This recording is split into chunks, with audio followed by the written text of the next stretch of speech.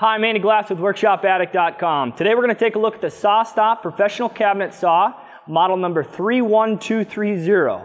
Now this video isn't going to be full of specs, and if you're interested in seeing some of those, visit WorkshopAddict.com or SawStop.com. We're going to go ahead and look at the saw itself, some features, things I like, things I don't like. Then we'll dive into the SawStop technology. We'll actually set this saw off 3 different times. And then when we're done with that, we'll go ahead around to each individual upgrade and accessory that I have for this saw. Now this is a lot to cover, so I have a little cheat sheet down here, so bear with me if I'm looking down every now and again. Okay, to start out, I've had this saw for approximately 2 years, and I absolutely love every single second of it. There's some things that I like a whole bunch. There's some things that are pretty standard on table saws, and then there's some things I'd like to change. So let's go ahead and start out with the arrival, packaging, assembly, etc. The saw came together along with all the accessories. They were packaged very, very well. They arrived freight to my house in Bismarck, North Dakota. We now live in Fargo, North Dakota. But the packaging was phenomenal, and the instructions were even better. SawStop, I don't know who you guys have doing your packaging and instruction work, but you need to give them a raise because they did a phenomenal job. I'm overlaying some footage here of my wife and I setting up the saw in my old shop, but it was a breeze. It took some time, but that's just because it needed to take time to assemble the saw. But everything had its perfect label. The instructions were easy to read, and the parts, bolts, screws, all that stuff were in their own separate compartment, and it was extremely easy. The direction said grab purple compartment labeled 3A, you'd grab it, you'd do the job, and then you'd move on. So super, super easy on that. The construction of the saw is phenomenal. Understand that it is a SawStop. It has SawStop technology, which we'll get to in a little bit. But if this saw did not have the SawStop technology, I would have no doubts, no reservations to buy this saw for the quality it is. Now you add the SawStop technology, yes, that adds expense. This saw is not cheap, but these are not cheap either. These are priceless to me. So I want to keep my fingers, I want to keep everything attached to my body, and this saw definitely helps with that. The appearance of the saw is beautiful. It's very well made. It looks great. The powder coating, the anodizing, all the stuff on the metal, everything is great. The cast iron is perfectly flat, or not, I shouldn't say perfectly flat. I don't know the tolerances of it, but in my realm for woodworking, it is definitely flat. This saw that I have here is the 3 horsepower model. It's single phase, 230 volts, and it has a 13 amp motor. This saw can come in a 1 3/4 motor. Now my old saw was a 1 3/4 hybrid contractor saw, and I would occasionally run into issues with the saw being underpowered. I switched to thin kerf blades on that saw, and that helped a whole bunch. But I knew when I upgraded to my saw, it was going to be much higher than 1 3/4 horsepower. 3/4 horsepower was sufficient for what I'm going to need. If you want to go up to 5 horse, you have to go to their industrial cabinet saws. But I felt my work and the frequency of me ripping some seriously thick stock didn't warrant upgrading saws. This saw is powered, it's a left tilting saw, it's 5/8 arbor. On this saw here, I have the 36-inch fence. Now in my old shop, I did not have a whole lot of room, so I had to opt for the 36-inch model, fence model. I do a lot of plywood work and sheet good work, so if I could, I would have gotten a 52-inch rip capacity, no questions asked. I did not have the room for that. In this new shop here, I may eventually upgrade. Blade changes on the saw. That's something before I pulled the trigger on this saw itself. I thought about the SawStop technology, the cartridges, the blades, just that whole process with the dado blades and all that stuff. And I'm not going to lie, it was a reservation. It slowed down my thought process a little bit on actually purchasing the saw. But after using the saw, blade changes are absolutely easier on this saw than any other saw that I've personally used. And that's two things. They use two different size wrenches for the saw. One, the arbor wrench, is a different open-ended wrench, and the closed end of the wrench is for the nut. They're two different sizes, so you know when you grab either wrench, they're offset as well, so that's really nice. You don't have to rub your knuckles, but they're offset, and you can't mix up the sizes of the wrench because you know that the closed circle has to be on the nut and the open-ended wrench has to be on the arbor. So they thought of a lot of things when designing this saw and putting it out there. The throat insert is extremely expensive in the realm of being able to build your own, like I did for my old shop or my old saw. But they're very well made. They're locking. They have a lever that locks them in. And you can buy some non-SawStop accessories that have replaceable throat inserts for zero clearance and all that stuff, and dado stacks and whatnot. So some other companies are coming out and being innovative with that, and so hopefully that'll drive down the costs a little bit. But you cannot make, or I shouldn't say that, you can't easily make your own blade or your own throat insert for this saw. The riving knife, I did not have a riving knife on my old contractor saw or hybrid saw or whatever you want to call it. This is a floating riving knife, which means it goes up and down with the blade, and it is absolutely a snap to put in and out. Lift a lever, pull it out, put it back in, push the lever back down. There's absolutely zero excuse not to use this riving knife when you have the ability to. There may be certain situations where you can't use the riving knife, but when you can, there's no doubt you should use it, and it's so easy, you have no excuse not to. Let's go ahead and take a look at the SawStop technology, the flush sensing technology, which makes the SawStop a SawStop. It's obviously in their name.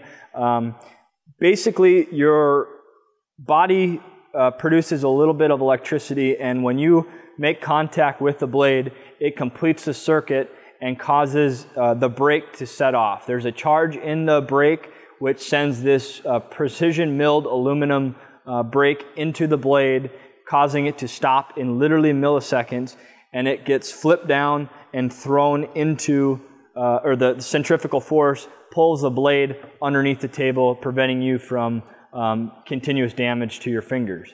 Now, I set this brake off 3 different times today using the hot dog method. And before that, I had zero face-to-face or real-life experience with this saw getting set off.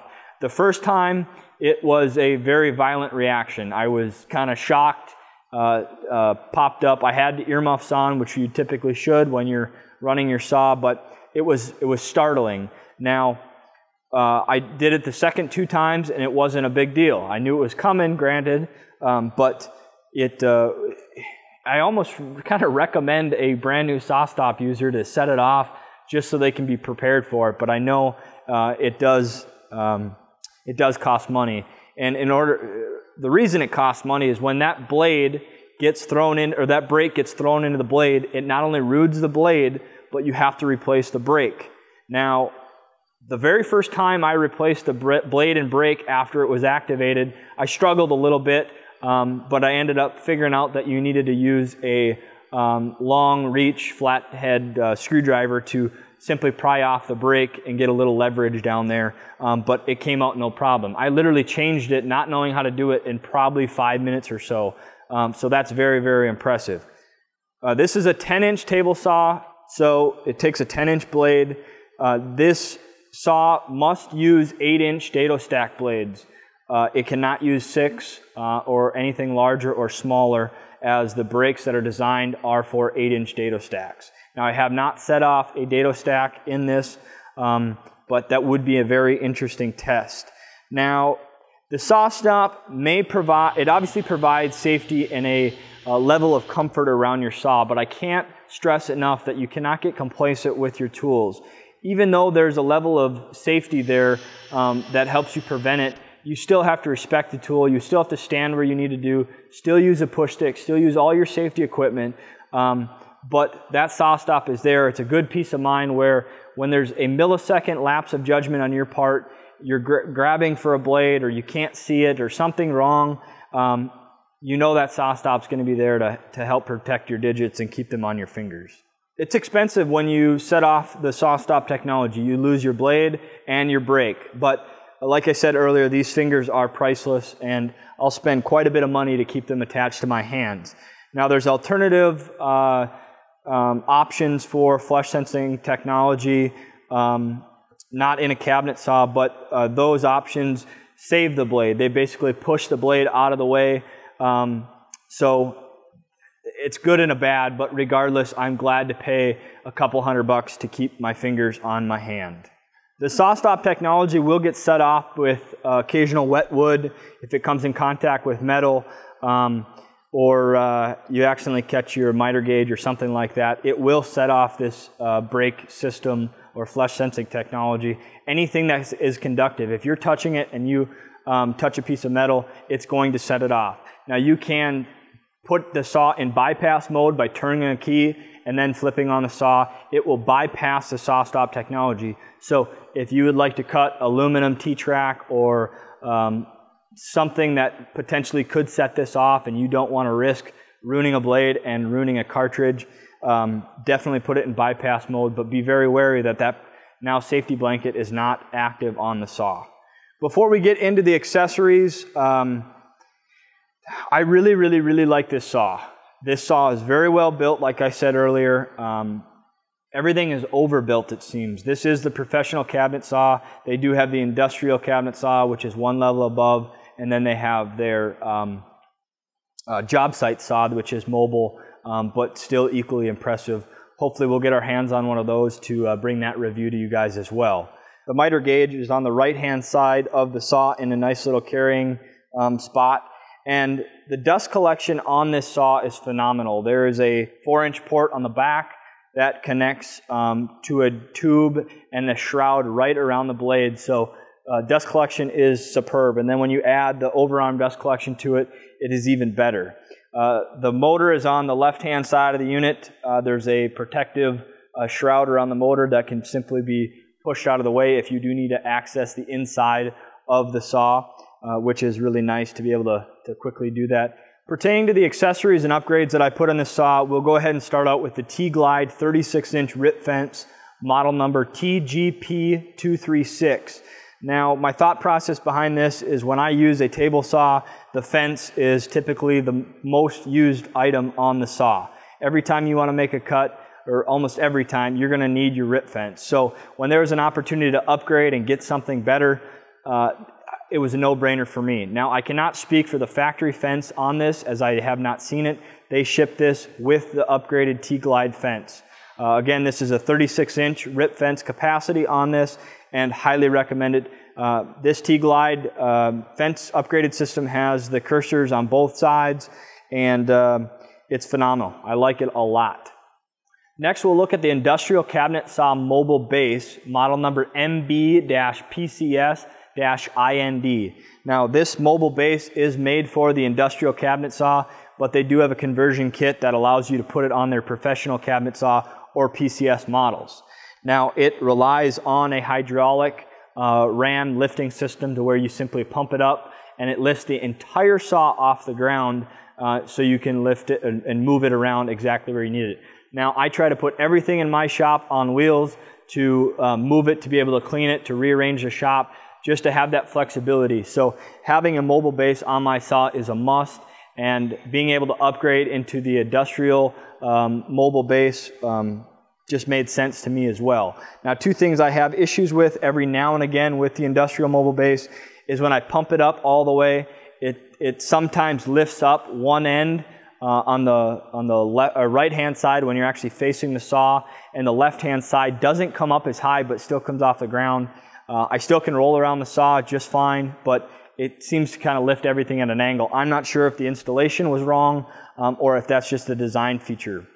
The second problem I have every now and again is when I lift the saw all the way up, I move it around, and to simply lower it, you press down on the lower tab of the hydraulic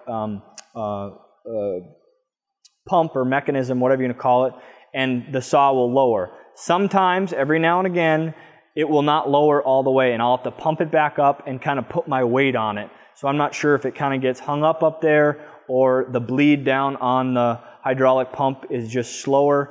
or whatnot, but easy fix, I figured it out. Maybe that's just a design flaw, or again, there could be something on my end, but that's the personal experience I've had with the industrial cabinet saw mobile base. Now again, it's a conversion from the industrial cabinet saw to the professional cabinet saw. I have the overarm dust collection on here, model number TSA-ODC. I don't use this a whole lot due to having to film my projects. It's not very attractive or aesthetically pleasing to watch a video with a dust and protective device over the blade. People want to see it. So, but when I do and I'm not filming, if there's any large projects and things, I'll put this on. It's so easy to switch back and forth from the riving knife to the overarm dust collection, large protection. The dust collection on this thing is phenomenal. It's designed to where it completely wraps around the blade, is adjustable if you're doing a cleanup cut, it's self-adjusting to where if you're doing a cleanup cut, one side's going to stay down, the other side's going to come up. So it performs very, very well. There's 2 anti-kickback bars or spikes on the sides to help prevent kickback. But I do find this an issue when I get the fence close to this. I find it a little cumbersome and a little bit dangerous, as I can't see the blade. Maybe my push stick starts catching on things, I'm not sure, but I'm just not a big fan of having it on when the rip fence is close to the blade. I use it a ton when it's far away or large cuts and things like that. Cross cut, sliding table. This was a luxury. I did not have a room for it in the last shop to fully utilize its capabilities. In this shop, I will, as I have a ton of room to the left-hand side of my blade. I love and hate this accessory. I'm on the fence about buying it again because I use a lot of sheet goods. I have the ability where it's set up right now, it's in a configuration that I can cross-cut full 4-foot sheets of plywood, and I do it very well. The issue with that is the way it mounts, the way the the fence itself adheres to the table, it's not incredibly accurate or repeatable. The fence system does not have positive stops. You have to put it on and you have to square it to the blade every single time. If it had positive stops to where you could lock it in at 90 or 45 or something like that, it would be a different accessory altogether. So SawStop, if you're listening, check that out. Maybe there's a design feature on why you don't have that, but I'm not privy to that information. I really like the fence system with its construction. They're built very well. The sliding table is very smooth. It can be configured in multiple different configurations depending on if you want it sticking out for the full 4 feet or if you want it up and have it flush with the front of the table. The fence system or the fence itself is made extremely well. I love the construction of the stops, the extension, all that stuff is made very well. Would I buy it again? Honestly, it's probably a maybe because that may change going forward now that I actually have the room for it and I can utilize it. So we'll see. I got to keep my answer to maybe. Lastly, it's not a big upgrade. It's something everybody should buy when they buy a SawStop or any SawStop, is the dado cartridges, model TSDC-8R2, and then also the dado insert with locking lever, model TSI-DLD.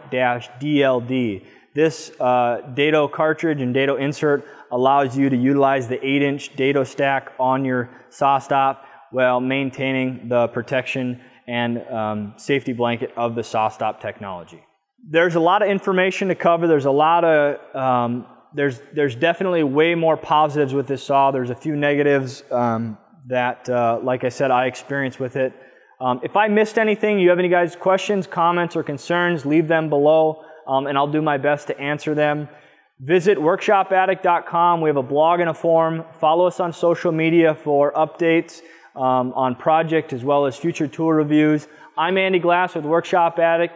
Thanks for watching, and I'll see you next time.